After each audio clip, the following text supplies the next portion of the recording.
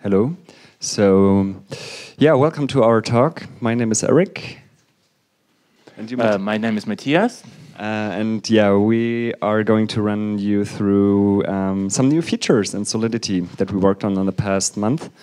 And so we have the link to the slides on the slide itself, and also this QR code. We're quite curious if this works for you.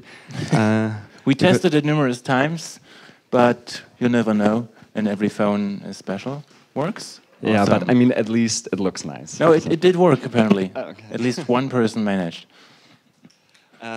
Yeah, so I will quickly run you through the agenda. So first we want to talk about some language features, the most prominent ones. Also we have introduced some compiler features, like some changes there. Thanks. Okay. And then the next point is like future development. What are we like planning to do in the future? And yeah, so we will also have a Q&A session afterwards. And so let's start with the language features. Yeah, quite exciting stuff going on there. Yeah, we spent quite a lot of time on a new inheritance system. And my mic just went out. Okay, a new inheritance system, which doesn't actually mean like there are no actual new features. We added keywords and checks that you can program in a more safe way, that the compiler does more checks. So starting with override and virtual, you know them probably from other languages, C++, etc. Here you see a contract written in the pre-060 version. There's nothing special to see here. You see we overriding the contracts 3 times to the total supply function. We always call the base function of the previous one. And yeah, nothing special here. This changed in the new version to look like this. Basically, so you see we have a virtual keyword, which you need to specify if you want to override a function. Otherwise, you can't override it. And similarly, you have to specify override in the function that you're overriding. And again, virtual if you want it to be overridable, so it's not implicitly virtual again. And in the final inheritance here, we didn't specify virtual because we don't intend to override again. Yes, and so far we have multiple inheritance. In pre-060, it looked like that. There is, again, nothing especially exciting to see about this. We have the RSC 777 contract, which implements also RSC 20. We just showed the total supply function here with one implementation. And in the new version, you now have to, yeah, again, hold on a second, I'm slightly confused. Right, okay, so you see, it's an interface. That means you don't need to specify virtual because it's an interface. It can't have an implementation and it must be overridden, so no virtual required. In the deriving function, you need to specify all the contracts or interfaces that you want to override. If you leave out one here, it will be an error and the compiler will yell at you. Also, if we were inheriting from 2 contracts with their own implementations, then you still need to override it explicitly. If you leave out the whole implementation in the derived class, it will also be an error. So we want you to be explicit and to know what you're actually, which base implementation you're calling or doing your own implementation. Then we're moving on to abstract contracts. In pre-060, again, a simple example here. We have total supply defined but not implemented. And this, well, it compiles. It gives you no error. No code is generated for the total supply function because there's none. And you will get an error if you try to new this contract, but not before. So you might have silently not working code in your, and your compiler would not tell you, and in your code base you wouldn't notice. Now, after 060, we introduced the abstract keyword, which you can see at the top. And now you will get an error, as shown here, because you haven't implemented that function. And you must specify abstract if you have an abstract function, like without a body. So it tells you here that you should either make this contract also abstract, or you provide an implementation. This propagates more safe code, and you catch mistakes earlier in the whole process. Then a small new thing regarding interface inheritance. You can now inherit from interfaces, which wasn't possible before. So you can easily show that the interface for ERC777 is also an interface for ERC20. And yeah, those are so far the inheritance features. Moving on to fallback and receive split. Thanks. Yeah, so in the fashion of being more explicit in your contracts or in contracts in general, we also decided for a fallback and receive split. So I will show you what that means. So this is a pre-060 contract with a fallback function defined. This is called for both, so for non-existing function signature or if there's any ether received.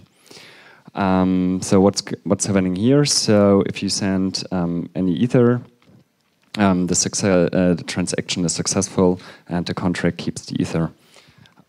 So we decided to split it up into the first part, which is receive. So we introduced a new receive keyword here. The function signature of the receive function looks kind of similar, but without the function keyword. Receive is being called if you send any ether to the contract via send or transfer. And this contract reverts if you call a non-existing function. And to handle this part, there is the fallback part of it. So just before the talk, we talked quickly about like the proxy pattern, and so I'm quite happy that we have this example here. I mean, that's the pre-060 version of it. So there's the fallback function, and in there you have an inline assembly code, which then has like the delegate call magic. And this is called for both, or was called for both, for non-existing function or ether if any ether was received. And here we introduced the keyword. This contract then gives you a warning because there's no receive ether or receive function implemented. And the compiler, yeah, as I said, gives you this warning. And then you can just implement the receive and the fallback function, and then do in these functions what I need to do there. And just a quick wrap up. So the receive is executed if there's like a plain ether transfer, and fallback is executed if there's a matching function signature, or there's an empty data field, there's no receive function. The next one might be a little bit controversial, but I think for the sake of clarity, it's a pretty nice feature. So we made the .length member of arrays read-only. So it's a little bit hard to come up with a good example here, but we just thought, okay, we will have this stack. Yeah, it's a contract called stack, and you can pass it a length via the constructor. And this is the pre-060 behavior. And then you would have like a push and the pop function, so nothing special here. But it has some pitfalls. So, I mean, first of all, you could pass like a very high number as the length, and this could result into overlapping storage. And also, accessing .length looks cheap, but if you want to delete, then it's quite expensive. And so what I said before is Making this read-only prevents multiple ways of accessing storage here. And this is the 0.060 version. So it should do the same, but here in the constructor, you would need to define a loop, for example, use an empty push function, and then push and pop are implemented similarly. And this code, we hope that it's more explicit because you would see the cost of it. Instead of just assigning to the length, you would use this loop, for example. Yeah, I think that's about it. The next one, it's something we are really excited about. It's the try-catch support. So just to give you an example how this could work. So we have a pre-060 contract here. And we have the contract consumer, and it has a feed and a rate function. And now the thing is, you want to react on the revert in the function data. But how would you do that? So there was there's no way of doing that. So we decided to go for a try-catch pattern that you probably know from other programming languages. And this is a 0.60 version of the contract. So again, the data in the body of the data function just reverts. And here in the rate function, there is the new try-catch pattern. So as you can see, you could just call the function again and then keep the return, define the return values. And in case there is no revert or no assertion failing, this would, in this example, then return the value and flag the call as successful in this example, because yeah, the rate function has uint and a bool as a return value, so for the actual value, and a flag that states the success of the call. And in this example, so there is a reason given for in the revert, so a revert reason. And the first catch block that you could implement reacts on that. So in this case, because the function always reverts, we would reach the catch branch, and you could read out the actual string that was given. In this case, we return a 0 and mark this or flag this as not successful. There's another branch that you could also implement. So just imagine you have a revert without the reason string, or like I said, an assertion that fails. You could define another catch branch here that reacts on the low-level data. And then here you could do whatever. And it's also possible to use both. So we just wanted to keep it out because then the example would have been too big. But usually you would implement both branches. What else to say? Yeah, I think let's talk afterwards if there are any questions. Yeah, next are the function call options, and Mathias will take over again. Yes, function call options. You might know them as .gas and .value, as shown in this example, to transfer way or gas to the function that you're calling. We changed the syntax of this.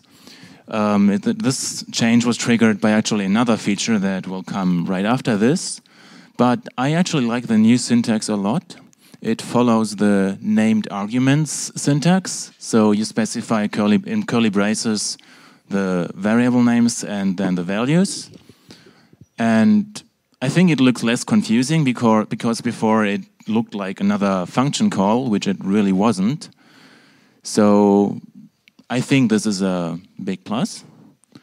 And it is also very consistent with the new feature, which is high-level support for create2. So this is one I really like, because if you wanted to create a new contract using create2, you had to do it manually in inline assembly, as shown here. You first had to get the code from the contract you want to create, in this case, product. Then we call create2 in low-level assembly with 10-way. We specify the code, we specify the length of the code, and we specify an individual salt, which is creatively named salt in this example. We check if the creation succeeded, we revert if it doesn't. And there's actually a problem with this, apart from being very low level. And some of you might see it, some don't.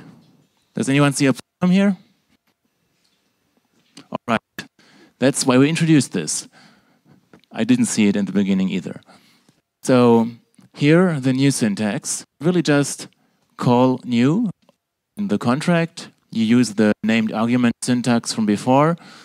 For function call options, you specify the salt and the way you want to send. And the difference here is it's easier to pass arguments to the constructor, which we didn't even show in the previous example. But you notice we have now a constructor that is payable.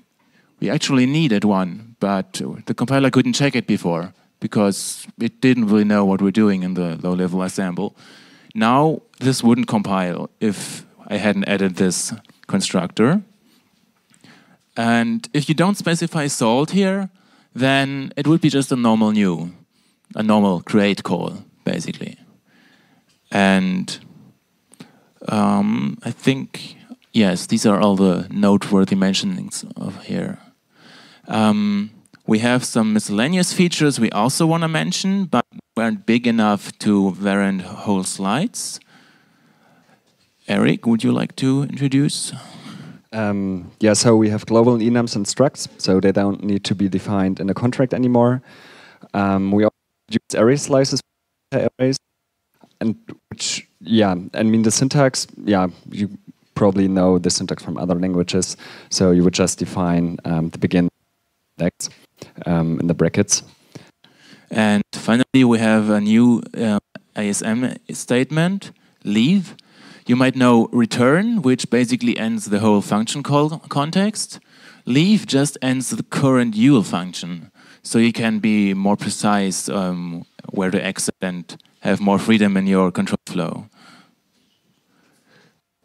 We're moving on to a tool that Erik wrote almost alone.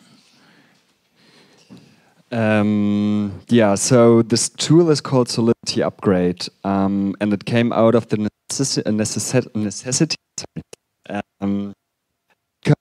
Like to just give you a quick little. So in our testing pipeline, we have some external projects and therefore contracts that we always are testing with new compiler versions. So we want to see how changes that we're doing actually affect existing code bases. So we have, for example, OpenZeppelin, we have Nose, and developing these features, we have to upgrade the contracts. So, and as Mathias already told, inheritance clarifications would need a lot of manual updating of the contracts. So, and just to cut this a little bit down, we decided to build this tool on our own, and then it turned out that there was like also some public interest in it. And then we said, okay, yeah, why shouldn't we make this like kind of public and write some nice documentation on it? And so this is the reason why this tool ended up in the blog. And it's like kind of simple. So it's based on libsolidity. So it's a C++ tool, and it just parses and compiles through libsolidity. And it's a hybrid solution. So we are checking the errors that are like being reported by the compiler, and then we are doing like a simple textual source manipulation based on regular expressions on the contract itself. So for example, this is a pre-060 version, just like 3 contracts, and there's like some inheritance in it, and compiling this with the newest compiler version would lead to several errors that are being reported, but the tool is able to upgrade the contracts for you.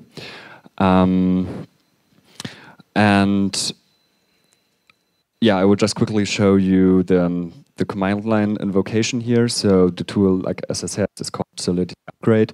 You would just pass a source file, and for the previous example, there are no errors being reported or no errors left because there are no upgrades. So you could also have the situation that there are still errors that the tool couldn't upgrade itself.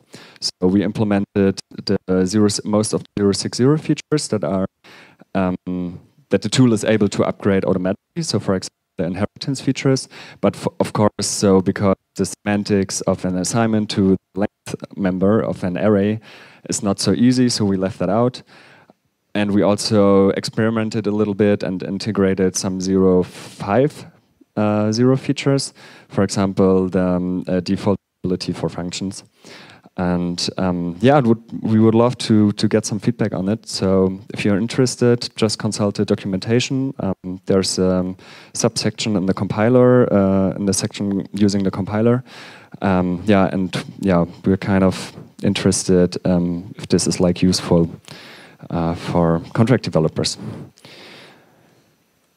Next one, compiler features. So I think we are running over them without detail here. So the first one, which is also an interesting feature, is the JSON import. So before, I don't know, I couldn't remember in which version was it introduced. I think it was introduced in 0.60, right? I think so too, yeah. Yeah. So as you might know, it's possible to export the AST in a JSON format. And now it's possible to import this again and then run the compilation on the imported AST. We also put a lot of effort into the EWASM backend. So every feature that is, do you know the intermediate representation called UL, like the inline assembly language? So yeah, as I said, this is the intermediate representation of our Solidity code. So everything that can be compiled through UL, like every Solidity construct that can be compiled through UL, can now also be compiled to EWASM, which is a WebAssembly subset for the EVM. Yeah, the ABI encoder version 2 is no longer considered experimental. We still need to specify the same old pragma experimental instruction to use it, though, so that you don't have to update the contracts, mainly. Not considered experimental means there are no warnings anymore if you use it, and there is no experimental literally in your bytecode when compiling it. Otherwise, the UL optimizer, UL is basically our intermediate and assembly language, is now also no longer experimental and is automatically activated when you specify the normal optimize flag. Before it had its own flag. We are going to have a short look into future things we're currently working on, starting with the UL backend, which basically means compile Solidity first to UL, and then compile that to the EVM or whatever backend we want. Then I think this is your part. Okay, so we also looked into a LSP implementation, so a language server protocol. That's quite useful for IDE integration. We just started looking into the specification that comes from Microsoft. And yeah, I think there's a prototype, and because we have the feeling that the community is quite interested in this feature, we are also eager to implement that. And then, yeah, there's some other things, but worth to mention here is like the mutable and immutable variables that could be, for example, only assigned once in the constructor and are then constant. But this is also like an open discussion. And if you feel that you want to contribute or like participate in the discussion, you could just like look through our issues and try to find the discussion there. Also, we have a mailing list. I think it was set up like a year ago. Right now, there's not. We're trying to actually open up discussions there, and it's a Google user group, and there are like some posts and like some things going on, and we would really love to see more people participating in the discussions there. The important thing to note here is it's about language development here, not about questions about Solidity or things like that. I mean, it's about Solidity, but it's mostly like language design. Yeah. The next thing that we are like very excited about, it's the Solidity Summit. So at the end of April, we will have a two-day language summit here in Berlin. It's a 2-day friendly-sized single-track event with talks and workshops. So if you're interested in attending this, then just navigate to the URL and sign up for it. And yeah, we are happy to receive proposals for talks, workshops. Yeah, would be very nice to see you there. Otherwise, we're very approachable on various online and offline resources.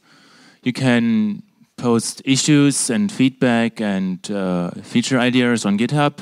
You can visit us in the Gitter chat, and you can participate in our Google Hangouts meeting twice a week, where you can either just listen in, talk to us, ask questions of if you want to do stuff yourself. We always happy to help and direct you to interesting issues.